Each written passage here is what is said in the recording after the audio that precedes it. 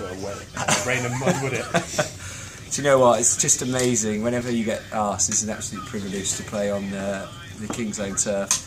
The stadium is just so different to when I played here. I brought my family.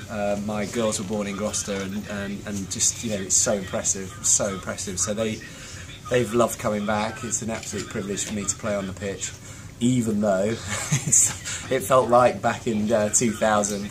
But you know, it's amazing. It was wonderful, great turnout. That's what makes it so special, is playing at a fantastic stadium, but also the Gloucester fans all around.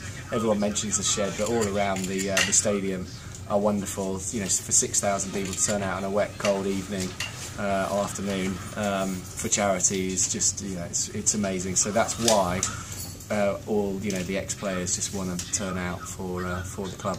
Yeah. Obviously lined up against sort of John Schmidt, who played out, must bring back so many memories for you. Absolutely. I mean, it was a hell of a South African team, wasn't it? When you look down the list, there's an incredible amount of talent, successful talent.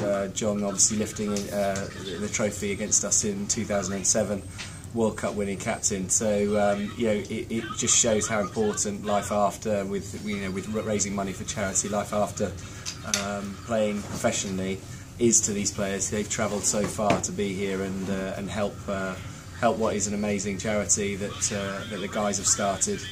And yeah, hell of a team, and their substitutes were also equally talented. So to be that close, you know, actually was a real sort of hats off to the Gloucester lads.